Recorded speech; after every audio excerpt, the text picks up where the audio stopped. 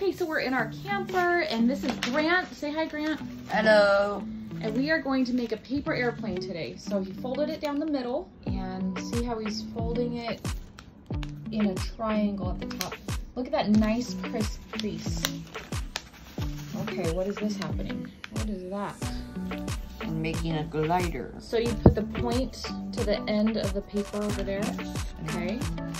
You fold it, the tip of this to the line. Okay.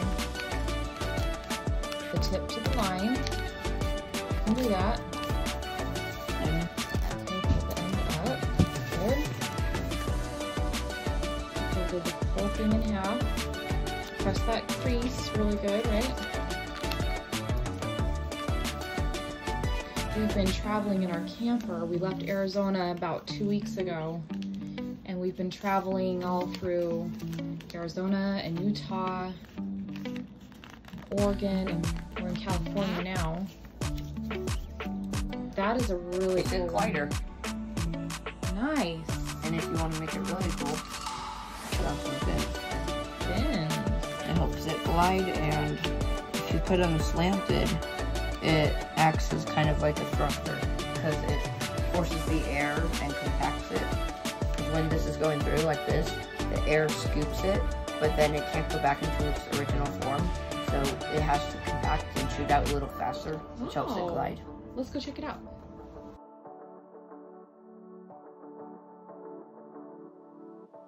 This is a new design. It's called, I call it the Big Birdie. The Big Birdie? And the last one was the Little Birdie? Yeah. Okay. This one is slightly bigger. So start it the same way. Yes, but instead of folding it all the way down, you only fold it so that this is tight, and that is tight. So it's a little longer. Okay, so we have about 2 inches from the bottom right there. Yes. And then you do the same thing with the wings. Except you want to fold them a little closer to the bottom. Narrower, so it glides better. But not too close to the end or else this thing will come undone. What is that? What did you do there? This is the flap. Move your fingers for me.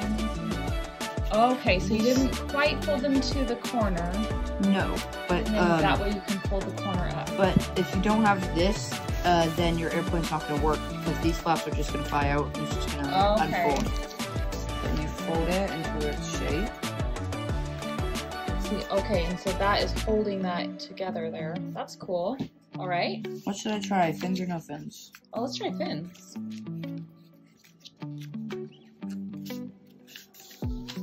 Okay.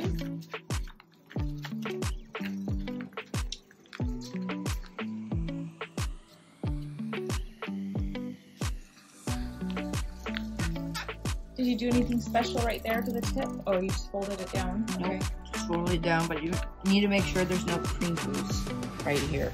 Or else it's not going to glide, it's going to crash. Like Little Birdie. Little Birdie crashed off the cliff. I think that's because the wind was not in our favor.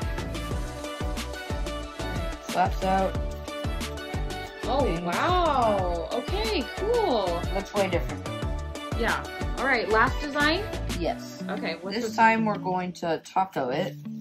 Oh, so you're not folding it the other way. This is not the best design for an airplane. Oh. So, but well, what's the best design in your opinion? Cool. This looks pretty cool. Oh, so this is a cool looking one, maybe not the farthest flying one.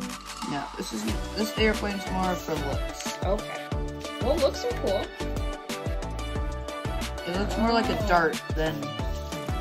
Yes. I call this one the Flying Heart because it looks like a heart when you're folding it. Oh yeah, look at that. Yeah. And then you fold it up. Fold it down. This looks a lot like the paper airplanes I always make. Yeah, except it's not. It's very different. Oh, these things back here can help it with its aerodynamics because you can fold it up and down to help to adjust its steering. Okay. Also, it's more narrower and it's more slick. Okay, All right, let's go throw them. Okay, let's try it out. You ready? Yeah. I'm gonna try out the glider first. All right. Whoa! Minnie!